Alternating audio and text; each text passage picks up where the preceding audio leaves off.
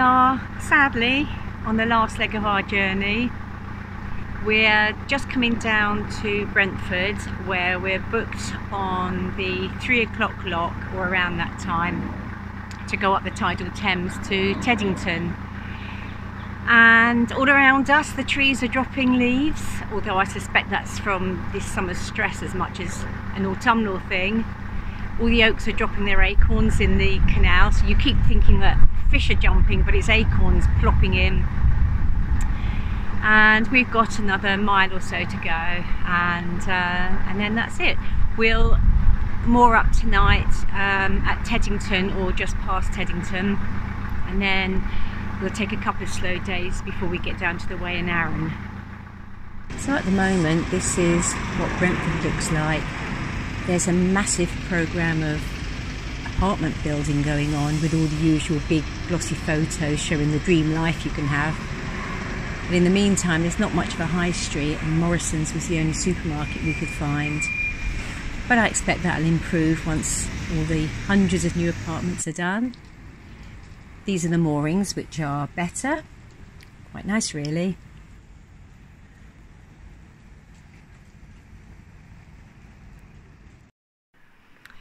Well, we've been moored in Brentford for a couple of hours and we're just getting ready to go through the locks. Henry's gone down to make sure. We can't find a lockkeeper at the moment, but I'm sure they'll turn up soon. Meanwhile, we met a lovely lady called Rachel on the black boat behind us earlier, and she was telling us about the problems with the facilities down here. So over there are the boaters' facilities, and unfortunately a few days ago a boater tried to put the contents of their compost toilet down the Elsan and blocked it. And then the same night somebody came along and ripped all the taps and all the metal pipework out of the showers, flooding it out. So it's all closed down now. I don't think CRT can get on top of things like that. It's just a nightmare really. Meanwhile, we've got our life jackets ready, our walkie-talkies, our anchor. We're full of diesel and we've got plenty of water. So whenever the lockkeeper turns up, we're good to go. So there we go, we've just come through the gauging lock and the Thames lock. And there's the Thames ahead of us. The lockkeeper's just told us to be safe. We will. So we have to come out of here and we have to do a sharp right hand bend. It's not a right angle, it's a sort of what was it, a 90-degree angle? What would you call that? It's more than that. More than that, but it's very sharp. When we came down here in the spring, we missed it and nearly floated off down the Thames. Anyway, you'll see what I mean in a moment. So here we go, round to the right. We're going with the tide, so this should be quite an easy turn. We're not getting pushed back down the river. Opposite is Kew Gardens, and we're hoping to get up to Teddington in about an hour.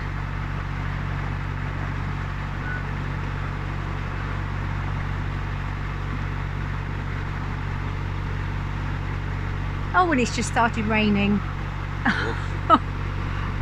This is the notice to tell you, so you can see how we missed out on the way. They have cut it back a bit, but you still can't see it.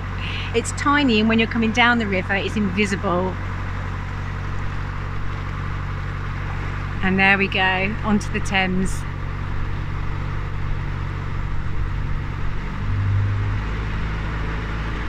Lots of rowers, so we've got to keep an eye out for them. And now we're going to crank it. You can get a better idea of the speed from the side of the boat. It doesn't feel that fast from the back. But here you can see we're going at full crank, whatever that is. There's a lot of debris in the water. And of course a load of plastic going straight out to the sea.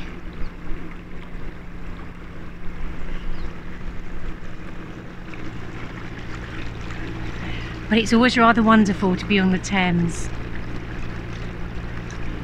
and it's definitely easier than the Trent because you don't need a chart to follow. There's no sandbanks in the middle that you have to watch out for.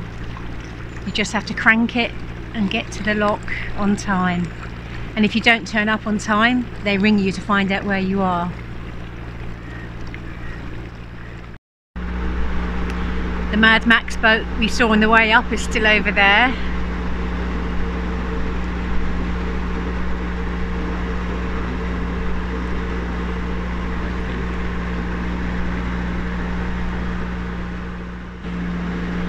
This is Eel Pie Isle.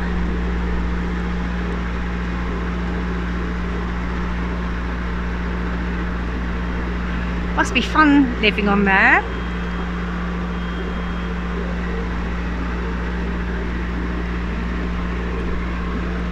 Over to our left, it's all nature reserve.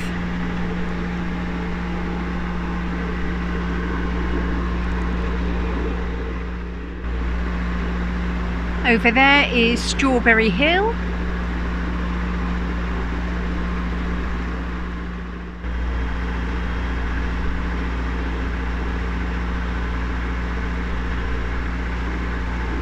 One of these has been in use recently. We got notified about it. They were putting a fire out and pulling the water out of the Thames. One hopes never to have to call them.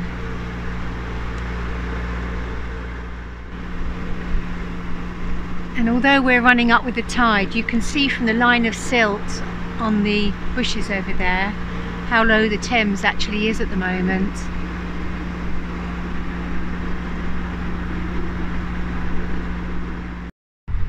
And before you know it, Teddington Lock, and that took 45 minutes, not bad.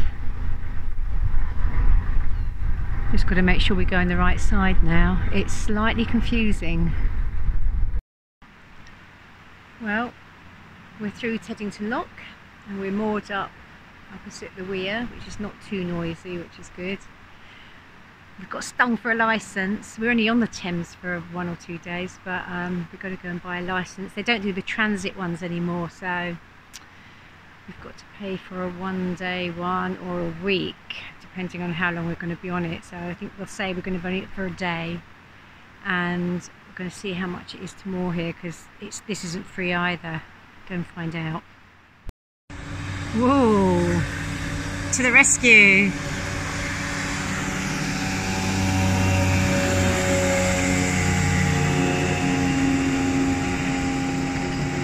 RNLI, that'll be on Saving Lives at Sea, I expect. Oh, that made the boat rock. Wow.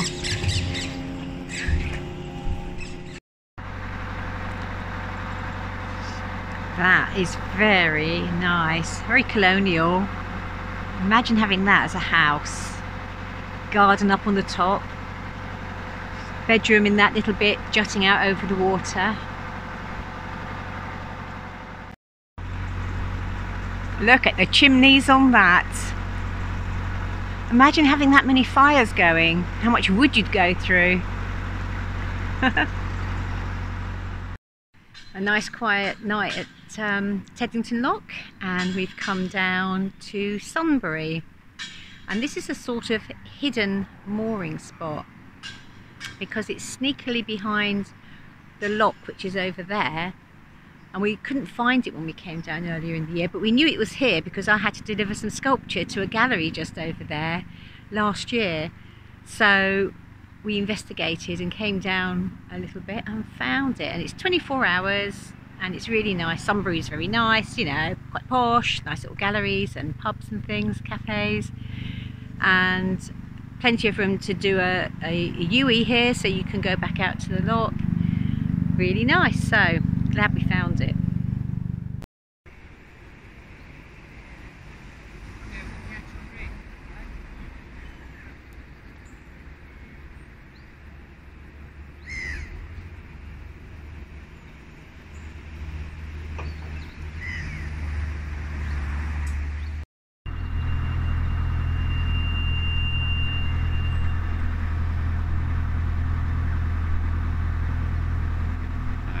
Maybe they put in piles Alright. Maybe not. And that's how they keep themselves stable with those things there, pushing down onto the riverbed. Well, here we are. It's our last day on the Thames, and we'll be coming onto the Wey and Arun this afternoon. And our trip is nearly over for this season. You can tell we're back in the south. We've just gone past Shepperton Marina, where the diesel is £1.75, which is the most we've paid all summer. It's going to be sad coming off the Thames. We've been on rivers nearly all of this year, just as well, because the canals have been really empty. And I love coming down the Thames. It makes me think of Samuel Pepys and Thomas Cromwell and Dickens and all those people who the Thames was part of their daily life, and they traversed it like a roadway. And I think about Dickens' characters out in their rowboats, fishing bodies out of the Thames and things like that. Thank God we don't have to do that now. So yeah, fantastic season. There won't be so many videos now. I'll do a few over the winter. We'll be doing maintenance on the boat and going for little trips up the Wey and Arun, and we've got some exciting plans, exciting for us, plans for next year. But for now we're just coming down through Walton-on-Thames. We're going to go around the back of Desborough Island because there is some mooring around there and we haven't been around there, so we'll go around there. I'll show you what it's like around there, and then off the Thames, and that's it. Okay then. So down there is the normal route that we'd go, but in front of us is Desborough Island, and we're just going to skirt around the back of it and see what's there. It's a really peaceful backwater here. Look at that place.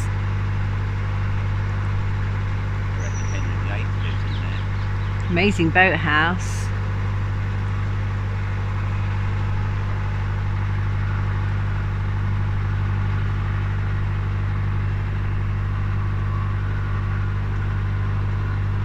That's the island over there. There's a water works on there and some playing fields, and that's about it. A bridge at either end.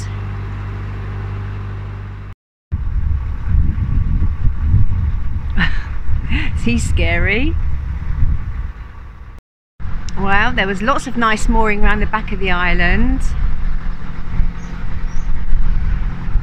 and we're coming down the other side of it now.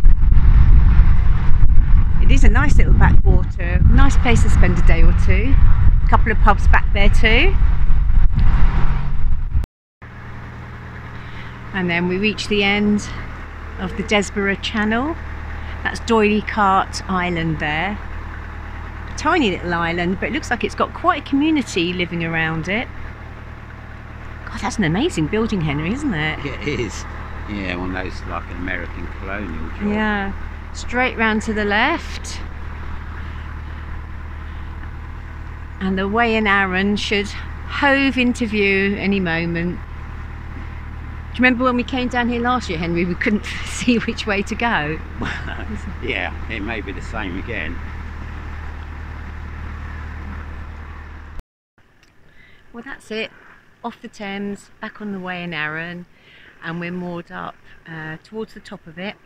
We're going to spend next week getting down to the bottom, where we're more up for the winter. And since we were here last, they've had a bit of an issue behind us. The electricity substation, which was over there, blew up, an electrical fault, and this whole line of trees here and the whole field there caught fire. And so all the trees had to be cut down. They're all blackened, and the fire came raging up over the fence, and the fire brigade couldn't get over there. They were around here on the other side of the canal. So one of the boats had to take some of the firemen across, and they had to shoot their water through holes in the hedge to put it out. The grass is all back now, green as anything. Didn't take long, but sadly the line of trees is lost. So that's it for now. I'll see you on the next video. I don't know when that will be, in a month or so. And thanks for watching. Do subscribe anyway, because there will be some more, and I'll see you on the next one. Bye for now.